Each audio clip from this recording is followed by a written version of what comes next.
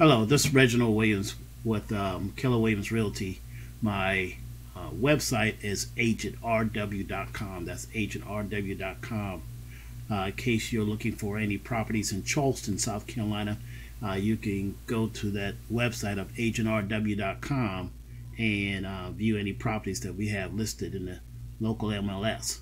But the reason why I'm doing this video recording is that I have a Galaxy Book 2, which is the photo that you probably see right there on your screen for Amazon, a Samsung Galaxy Book 2.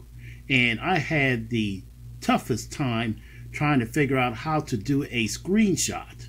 I've called tech support, I've called Samsung, and everyone says that you have to have this pen in order to do a screenshot.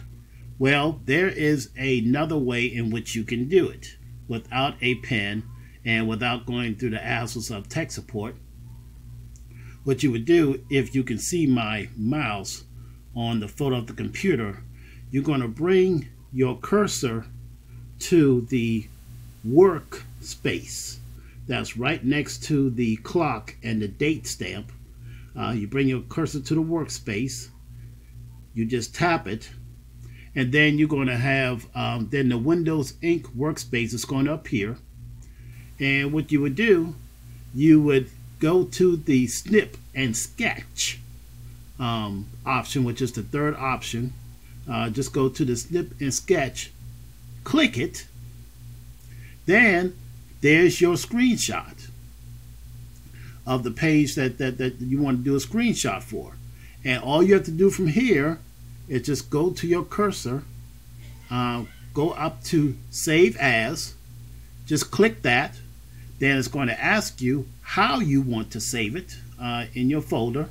Normally you just pick pictures, and then I'll probably go ahead on and say I thought I had a screenshot folder, but apparently I don't. But anyway, I'll just put it in the Save Pictures here, and it's going to save as a JPEG.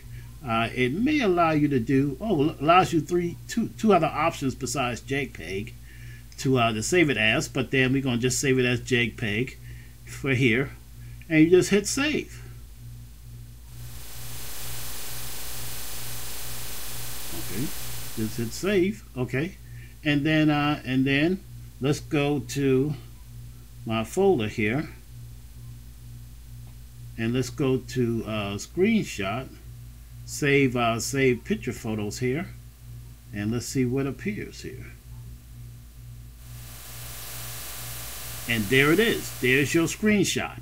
So you could, as it is in a JPEG, you can send it to, send it as an attached file, or you can use the other two file options to save it as and set it. Do whatever you want to it. But then the saving the screenshot is just as simple as coming to the cursor with the Windows Ink workspace that's right next to the clock and date stamp, clicking it, then going to the third option, which is to skip and snip it, click that. Now make sure that you're on the website that you want to screenshot. Click that, and then save it, and you're done. That's your screenshot. It's just as simple as that. I hope this video helps anyone, because I know I tried to find it on YouTube and could not find it. So when I discovered how to do it, I figured that I'll go ahead on and help others as well. So so I hope that helps, and that's for the Galaxy Notebook 2, well, Galaxy Book 2 as they call it.